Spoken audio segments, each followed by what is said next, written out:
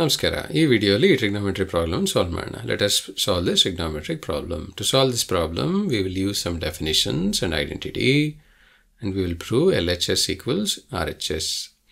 ಈ problem solve ಮಾಡೋಕ್ಕೆ identities ಮತ್ತು definition use ಮಾಡ್ತೀವಿ, and we will prove that LHS equals RHS. Left hand side ಮತ್ತು right hand side ಒಂದೇ ಅಂತ prove ಮಾಡ್ತೀವಿ. ಹೇಗೆ ನೋಡೋಣ.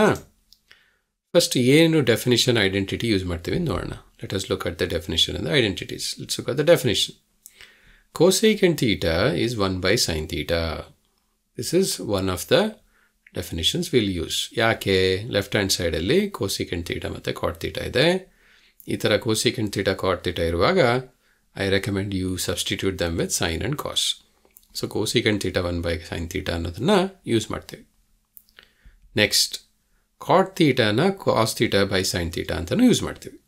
We will use the fact that cot theta is cos theta by sin theta. ಅವಾಗ we can replace this cot theta with cos theta by sin theta.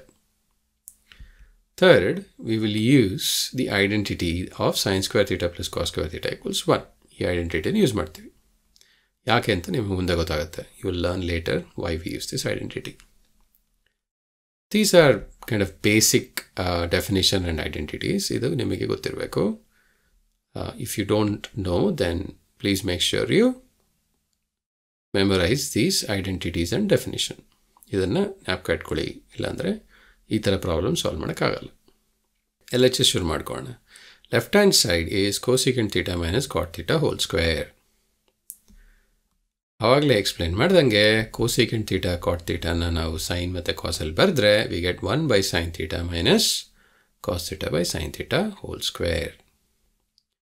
Sin theta denominator common, ಆದ್ದರಿಂದ 1 minus cos theta divided by sin theta whole square. ಇದನ್ನ 1 minus cos theta whole square divided by sin square theta ಅಂತ ಬರಿಬೋದು. ಯಾಕೆ ಈ ಥರ ಮಾಡಿದ್ವಿ ಅಂದರೆ we want to replace the sin square theta with 1 minus cos square theta. Why are we replacing sin square theta by 1 minus cos square theta? Because we want to get the answer which is 1 minus cos theta by 1 plus cos theta. ಎಲ್ಲ cos ಇರೋದ್ರಿಂದ sin square ಅನ್ನು cos square ಜೊತೆ replace ಮಾಡಿದ್ವಿ. Then we expand 1 minus cos square theta as 1 minus cos theta and 1 plus cos theta. Why? Because this is like a minus b multiplied by a plus b. a square minus b square.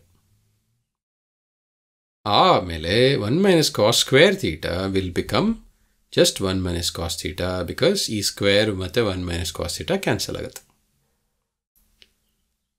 Okay, cancel ಆದಮೇಲೆ ನಿಮಗೆ 1 minus cos theta divided by 1 plus cos theta ಸಿಗುತ್ತೆ, which is right hand side. ಅದು right hand side. Hence proved. ಈ ಥರ prove ಮಾಡಿದ್ವಿ. ಈ problem solve ಮಾಡಬೇಕಿದ್ರೆ ನಾವು ಈ cosecant theta ಮತ್ತು cot theta definition and sin square plus cos square theta equals 1 ಐಡೆಂಟಿಟಿನ use ಮಾಡ್ತೀವಿ. We use the definitions of cosecant and cot theta and we use the sin square plus cos square theta identity. ಈ identity ಮತ್ತು definition use ಮಾಡಿಕೊಂಡು substitute ಮಾಡಿ ನಾವು left hand side equals right hand side ಅಂತ prove ಮಾಡಿದ್ವಿ. Using the definition and the identity, we proved left hand side equals right hand side. Hopefully you have understood how to solve this problem.